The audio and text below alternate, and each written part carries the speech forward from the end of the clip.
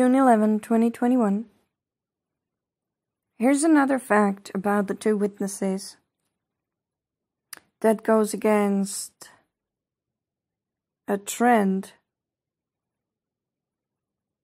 you may or may not heard of within the online community of the Christians that are researching these things. It is believed by many that the two witnesses are a romantically involved couple of a male and a female human beings. I once too believed that narrative,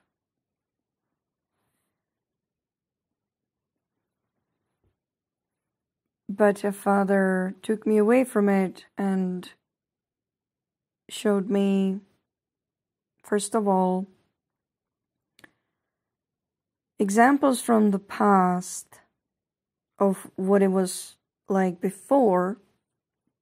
So examples of two witnesses in other ages, and also showed me why this narrative even exists of male and female couple being the two witnesses, okay?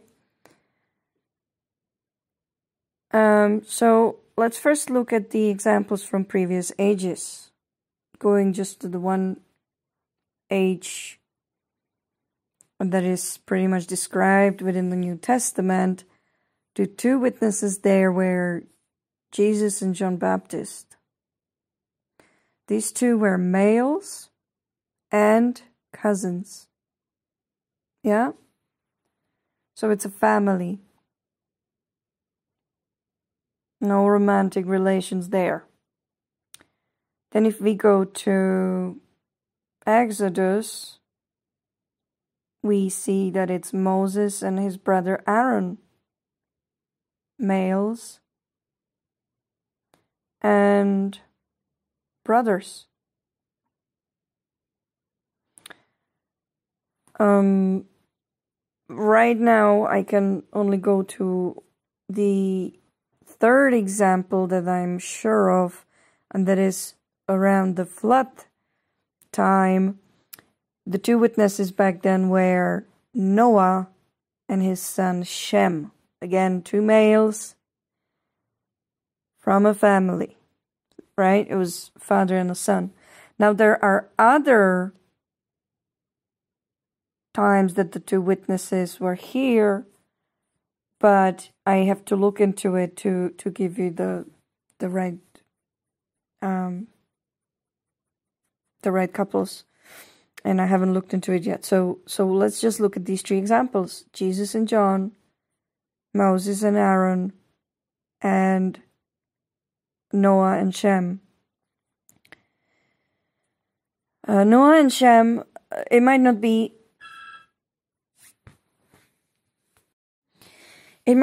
exactly obvious from the book of Genesis, but when you turn to the book of Jasher, every time Shem is mentioned, Noah is there. Every time Noah is mentioned, Shem is there.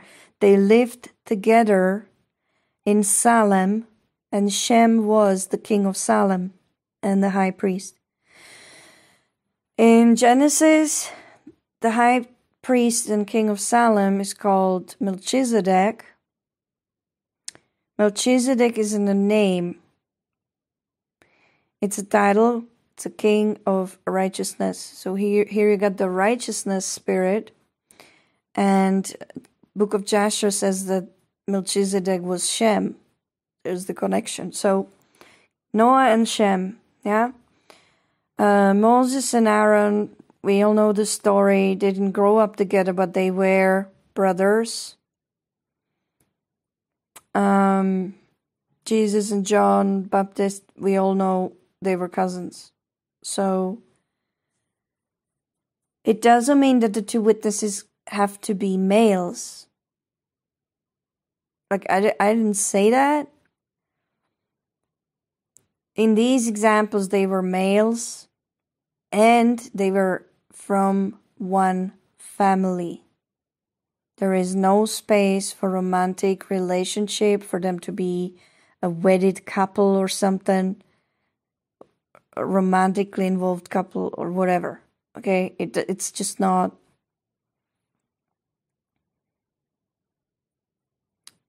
It's got nothing to do with it. Now, as I said in the previous video, there's only one Spirit of God. This Spirit is holy. It's a Holy Spirit. Holy, the word in English,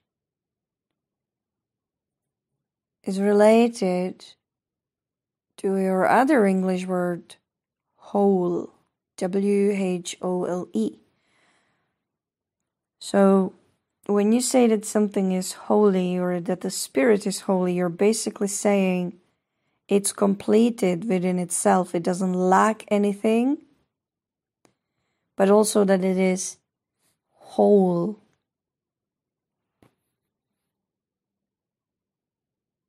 It is entire, unbroken, undamaged, with no part removed out of it, or healthy, right? So that describes the Spirit that is our Father. He is whole. So when we're told, be holy as your Father is holy, or as God is holy, it doesn't refer to you acting in one way or another. It refers to you being complete within yourself, that you lack nothing, that you're not missing anything, that you're whole, unbroken, undamaged, okay? When Bible speaks of saints, it's just, okay, let me do saint etymology.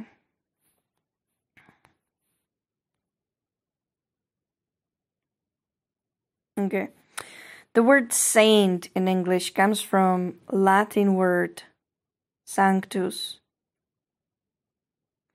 which again means holy. It's the same thing, different word.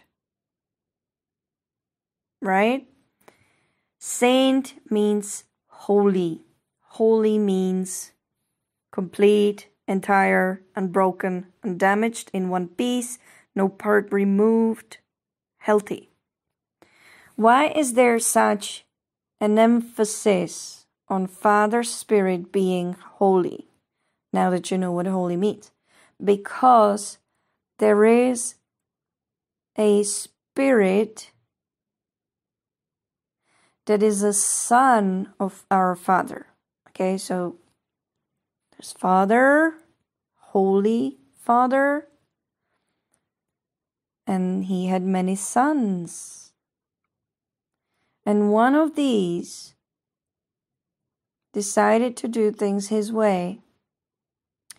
Now, just like Father is holy, whole, you can't assign a gender to him, because he's got everything. He's got the male, he's got the female, he's got the feminine, the masculine, everything's in it. This one particular son, which again doesn't give him a gender, it's just the way to describe an offspring, okay? The Spirit decided to separate itself into two parts, male and female part. This female part does not remember where it came from. Okay? So the original Spirit would have been whole or holy, and it divided itself into male and female, into what we nowadays recognize as feminine and masculine. So this Spirit that used to be whole was from then on into parts, one that we can see as feminine part and one that we can see as masculine part. And these two parts recognize themselves as their own entities, although they used to be one. We can call these false father for the masculine part, and false wisdom for the feminine part. These used to be originally one entity, and this entity was a child of our Father. Our Father has many children, you included. It is this divided spirit, or better say its masculine part, that claims to be the Father of the all. He presents himself to everyone as their maker, and he's in total opposition to the real Father. It is interesting to recognize this spirit in some people. They claim that everything is theirs. They claim that everything here on this earth was made for them and it is theirs. And it is simply the Spirit speaking out of them. And the female part is being dominated by the male companion, by the male part of her, that she doesn't know they used to be together as one whole entity. She does not remember that. She believes that they are siblings. She believes she is to take orders from him. She believes she is to be ruled by him. That spirit, okay?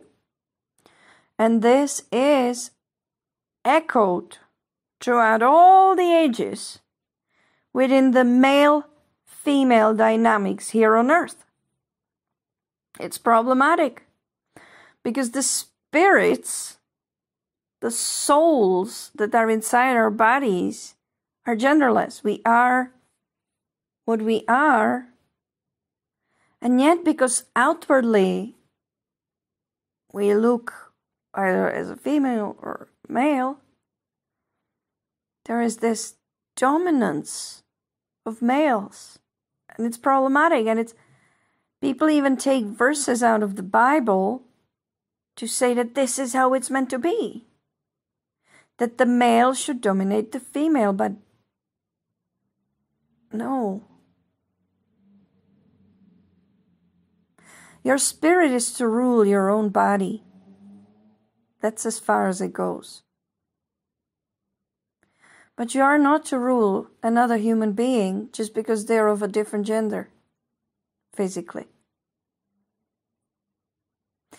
But anyway, back to the two witnesses. So you got the false father and the false mother who used to be one. And for whatever reason, this is the dynamics that some Christians believe this should be repeated within the two witnesses, and they visualize them as male and female, where they work together, but the male has the upper hand and the female works as a wisdom provider within the couple. It's sick, guys.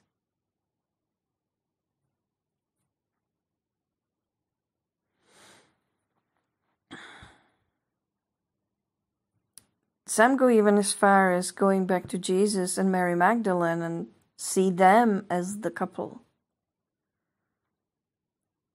Mary Magdalene was a disciple of Jesus. It may not be obvious from the texts that you have available, but if you read some Gnostic texts written by the disciples, you would come to the conclusion that Mary Magdalene was a disciple of Jesus. And that's about it. She was a disciple. She was being taught by one of the two witnesses. She was not one of the two witnesses. She was taught by one of the two witnesses. Whoever you are, male or female here, you are complete inside. If you feel incomplete, it is only Father's Spirit, the Holy Spirit, that can complete you. You do not need another human being to do this for you. They can't, even if they wanted to. When the Bible speaks of marriage or union,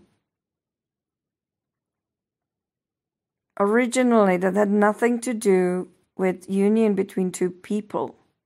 It was a spiritual condition in which you and the Holy Spirit of Father were united. That is why the Bible speaks of being unfaithful. Yeah? Again, it has nothing to do with being unfaithful, like in a worldly marriage. It speaks of somebody loving a different spirit than the one of Father. If you have an idol, you are unfaithful to Father spiritually. If you love something more than Father or His Holy Spirit, you are unfaithful to Him. And that's all it means.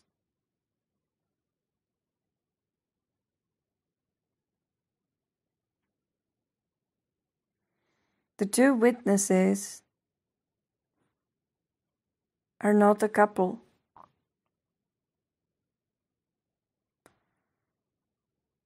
And if you approach Father and ask Him about it, He will say the very same thing to you. So please, if you disagree with me, go and ask Him. I'm just passing on what I've been taught.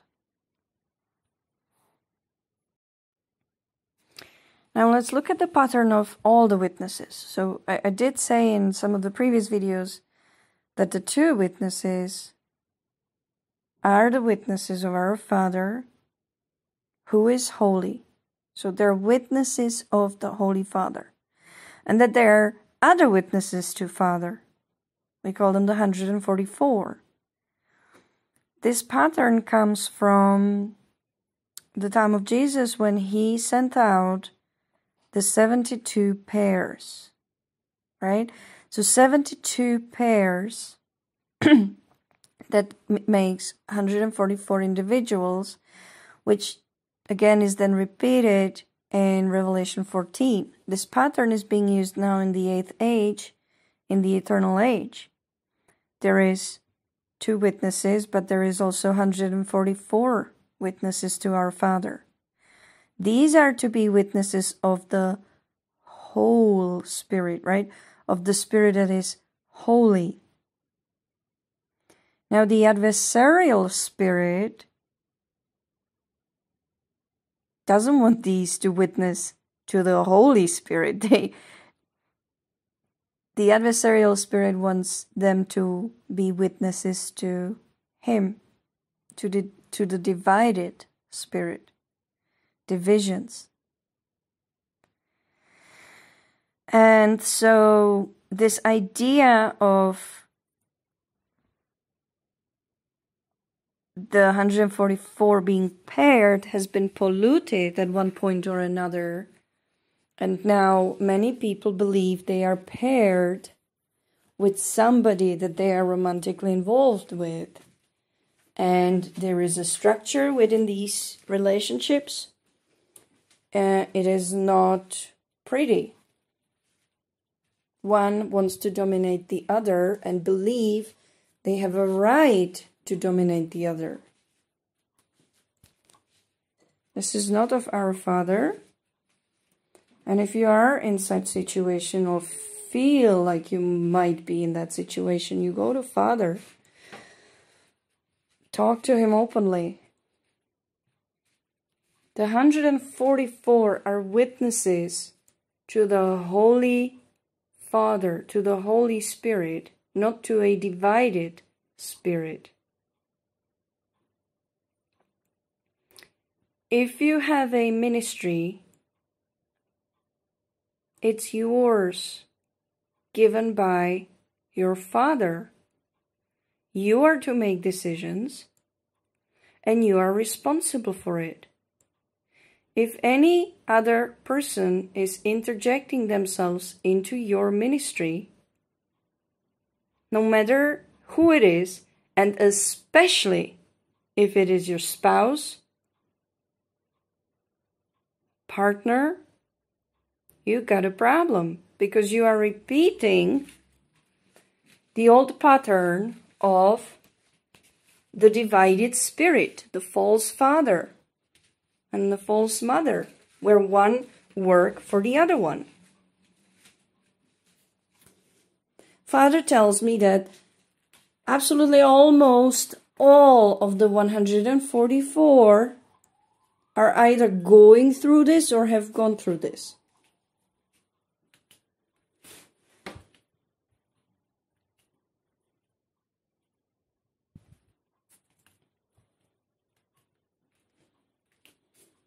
I hope this helps somebody. That'll be all for today.